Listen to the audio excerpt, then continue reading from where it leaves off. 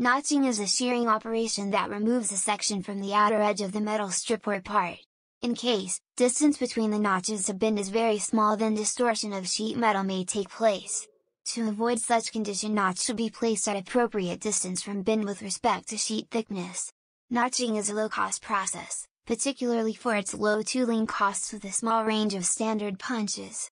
Recommendations for notch feature: notch width should not be narrower than 1.5 times thickness. Length of notches can be up to 5 times thickness. Recommended corner radius for notches should be 0.5 times thickness.